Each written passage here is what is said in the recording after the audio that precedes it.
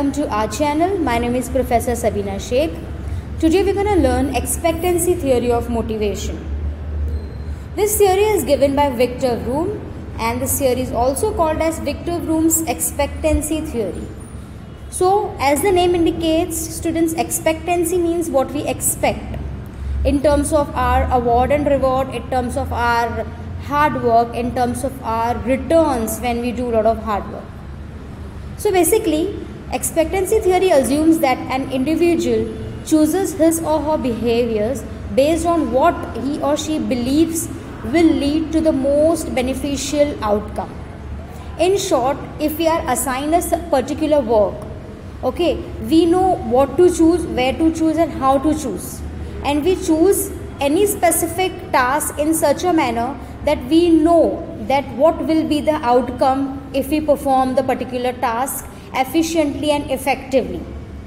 In short, हाँ, जो भी आपको अगर कोई टास्क दिया जाता है या आप जो भी चूज़ करते हैं टास्क अपने लिए, स्टडीज़ हो, आपके जॉब रिलेटेड हो, एनीथिंग, जब आप टास्क चूज़ करते हैं तो आपको पता होता है कि आप इसमें आप इतनी मेहनत करेंगे तो इसका आउटकम, इसका रिजल्ट क्या होगा और वो आपके लिए कितना बेनिफिशियल होगा.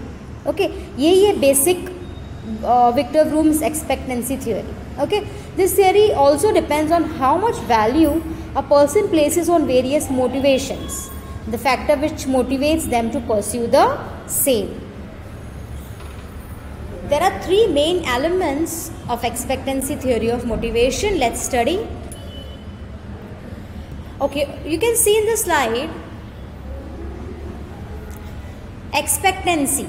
Okay, this expectancy is related to efforts. Okay, what is effort? It's a perceived likelihood that effort will lead to very good performance. Okay, as I have given you an example.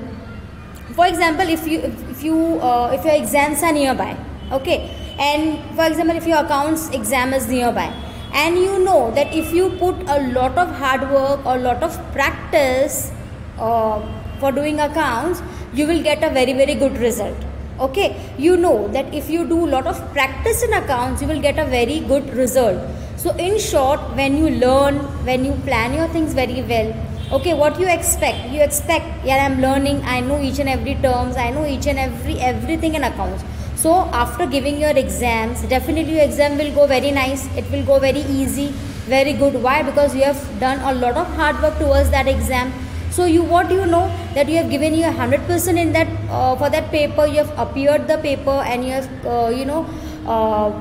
properly you have written everything. You have not left anything. Okay, you have attempted entire paper. So you know one thing, that once you have put a lot of effort for studying accounts, you know that you will get a very best result. So your result will be a very good performance. Okay, so what is expectancy? It's related to efforts. Perceived likelihood that the effort will lead to good performance. When you have studied a particular subject very well, this goes without saying that once you appear for that paper, you're gonna pass with flying colors. Okay, same goes in your professional life also. Second is instrumentality. Now this is basically related to your performance. Okay, what happens over here is every employee believes that good performance will lead to greater reward. Okay, over here we have taken an example of accounts paper. You studied accounts, you have practiced accounts very well, you went, you appeared for the paper, you got very good marks. So your marks is nothing but it's a reward for you.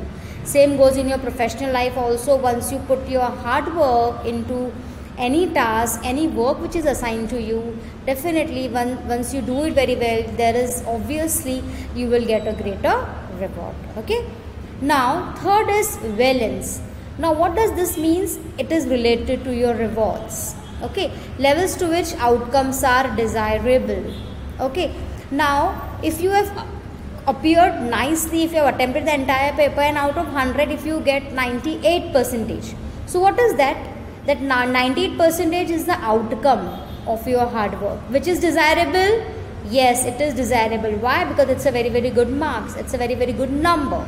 Okay, so what is valence? It's related to your reward level to which outcomes are desirable. Okay, once you, if you take an example of your performance in your office, if you have been assigned a particular task and you do the task very well and you are awarded as a as a performer of the month, okay, as a best performer, so definitely that is very, very desirable.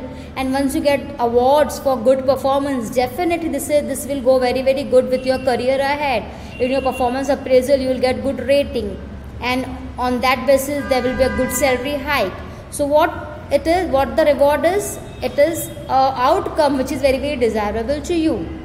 Okay, so expectancy plus instrumentality plus valence is equal to your motivation. Now what is motivation? Motivation is the reason to perform. Okay, students, different human beings are motivated by different factors. For some motivation is money, definitely. For some motivation is appreciation. For some motivation is promotion, etc. So all these things are related to your motivation. Okay, whatever these things are there, this directly motivates you in one way or the other, and this motivation, students, is the reason for you to perform. Okay, once you get very, very good percentage, what will happen? You will get motivated. And how you will get motivated? You will get good satisfaction level. Yes, I scored such a good percentage. And once you score a very good percentage, you will get admission to the college which you like. Okay, and once you are in a college which you desire to be, then definitely you will be motivated. Okay, so motivation is the key factor over here. All these factors are equally important, but whatever we are doing is basically for motivation, and this is basically a reason to perform. So this is your expectancy theory by Vroom. I hope this is clear with you. Thank you so much.